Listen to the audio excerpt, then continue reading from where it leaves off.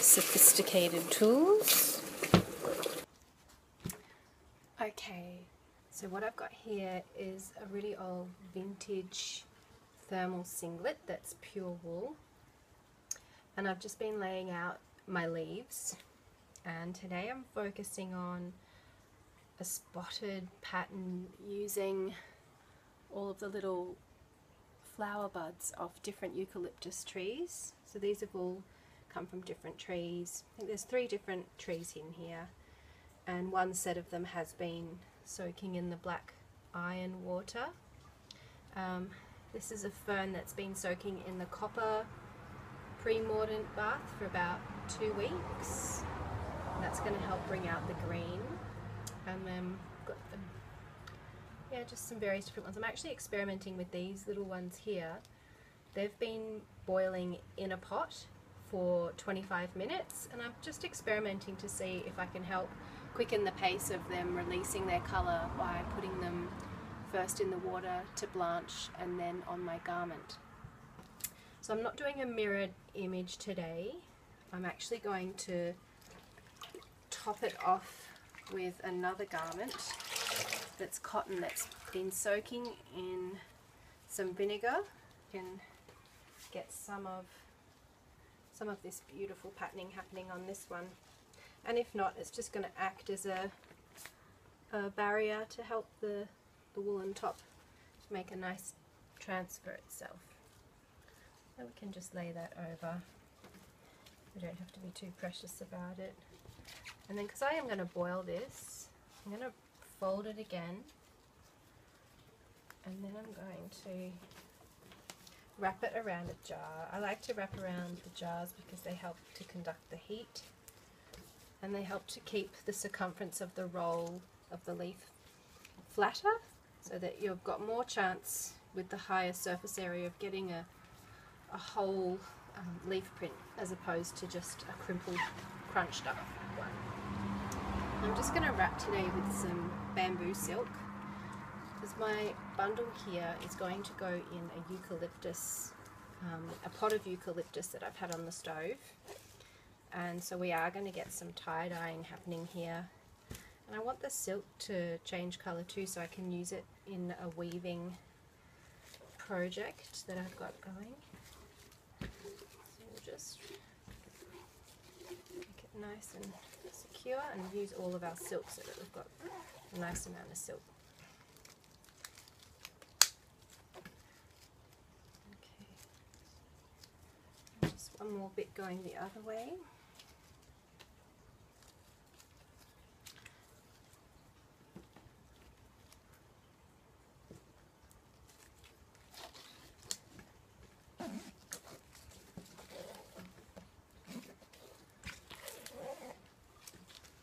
Okay, so now I'm just going to tie that off. I'm going to take that into the dye bath. There, this is the eucalyptus bath, using some of the leaves that I know turn red when I eco-print with them. So when you boil them for 45 minutes, they start to release their beautiful red hues, and you can use them as a dye bath as well. So I'm just going to experiment today with putting my bundle inside the eucalyptus dye bath, and we'll see what kind of colours we get.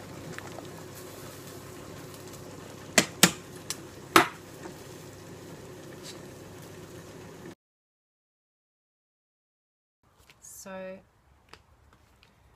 here's my top now that's come out of the eucalyptus bath, and you can see that it has gained some amazing red tones, and where it's been wrapped it has left some markings, and the cotton tee that's underneath doesn't look like it's taken much of the red. It seems more like it's taken on more of the iron that's been in the environment of that cooking pot, which would have come from the other leaves that have been soaked. So let's unroll and see what we get. So that's really nice where the jar has been. It's left a really clear panel. It actually would have been really great to have put some leaves in here as well. I forgot though. It's okay. And then, oh, that's pretty. So it did work onto the white t-shirt, the white children's t-shirt. It's got some nice little markings. It's really different to see how it works on the cotton as opposed to how it works on the wool. You can really see the strong contrast in difference. The twinning of the imprints that are being achieved on the cotton versus what's being achieved over on the wool. So you can see the reds that are there are only coming from the leaves that have been directly placed, and only ever so slightly is that coming through. There's a nice marking from the fern. That's nice, it's gone through to the reverse as well. So that looks really pretty with all the different greens coming around the neck like a frill.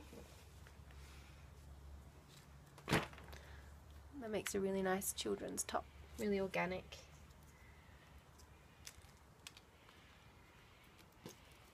And that's just on cotton elastin, and you can see the reverse.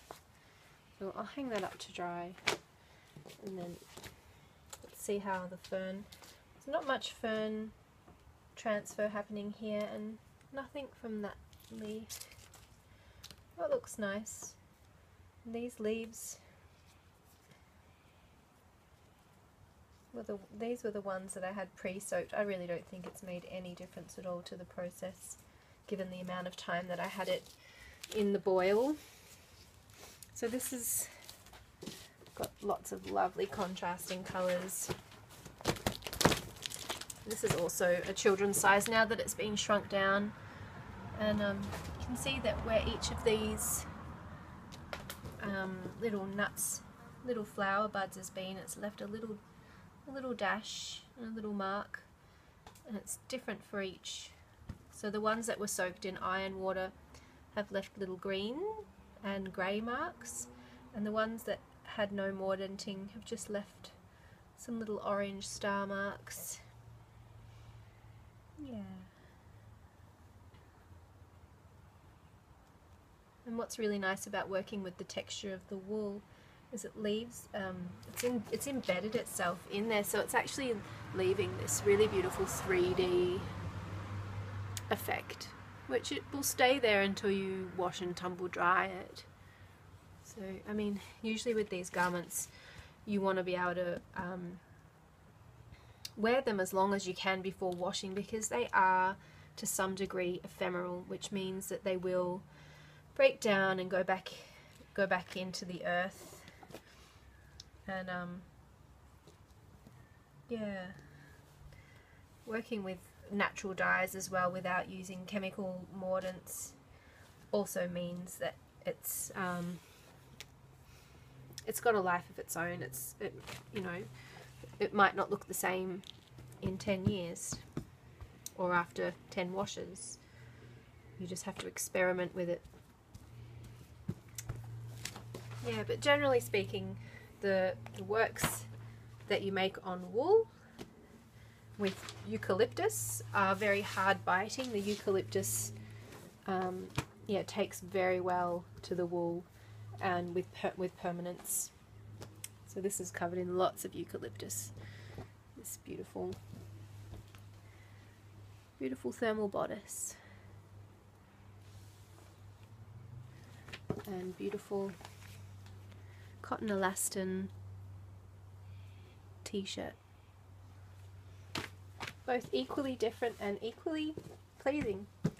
Yeah, I really like this concept of laying out all of your beautiful foliage and then laying on top another garment to pick up all of that work that's on there, because it's yeah, it's a shame to let it go to waste in the dye bath when you could be sandwiching it in to make another image at the same time. And who knows, these could even be worn together.